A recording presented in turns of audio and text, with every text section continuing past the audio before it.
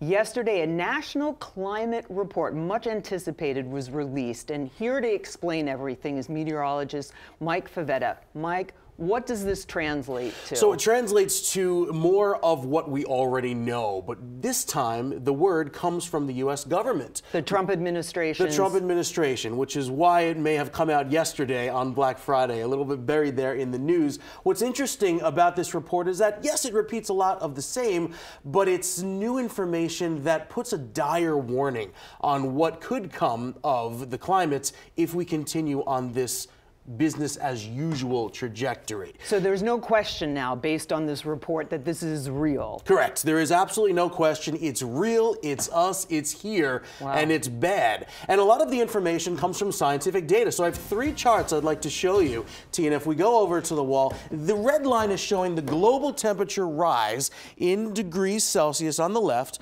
from the start of the Industrial Revolution, 1880, going all the way up to last year, the last complete year of data, 2017. Look how that matches pretty perfectly with the line of carbon dioxide increase. So yes, there are many other variables that come into play when talking about the global temperature rise.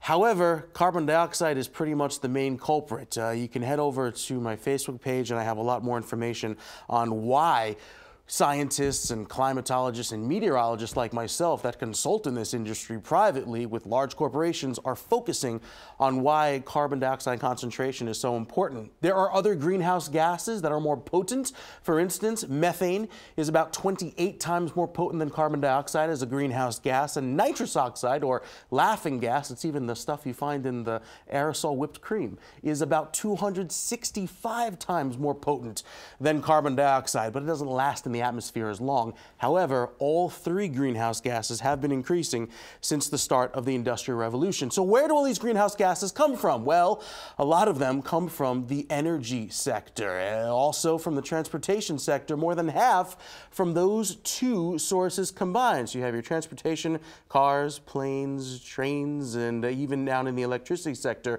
burning fossil fuels is a big source. Others such as industry, commercial, residential, and agriculture are big things too. So when policymakers come time to basically get the act in gear and start to limit greenhouse gas emissions, we can start to see a benefit from the effects of a warming climate. Thanks, of course, to our friends at Climate Central over in Princeton, right here in New Jersey, for putting that information together. I have more information on my Twitter account as well as Facebook. You can search it. Mike Favetta is where to go.